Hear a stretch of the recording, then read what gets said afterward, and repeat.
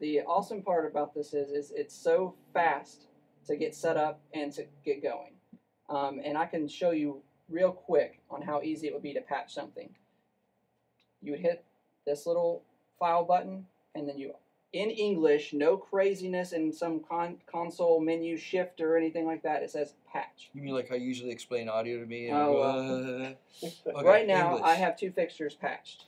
One of them is the Chevet Rogue R1 spot, and then we also have one of our LED lights here that we are going to talk about a little bit later. Brand new. It's a color ellipsoidal. We've got them both on there. It looks black to me. Well, it does colors. Oh, okay. Internally, yeah. If you want to add a fixture, all you have to do, little plus button here, brings you this up here, and we're going to go to Find. So Quick automatically shows fixtures that you've used before. Find, here's the different manufacturers, and it automatically, I've used Chevet recently, it puts it at the top. Yeah, I don't have to go back way down here in alphabetical order. Chevet is at the top.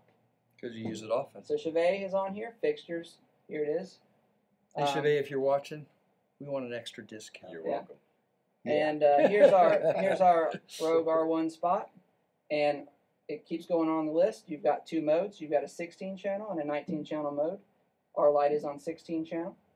So you select it, and it's automatically going to say this light is going to start at address 23 because that's next available. You can change it, but I don't need to. 23. So it's already set up.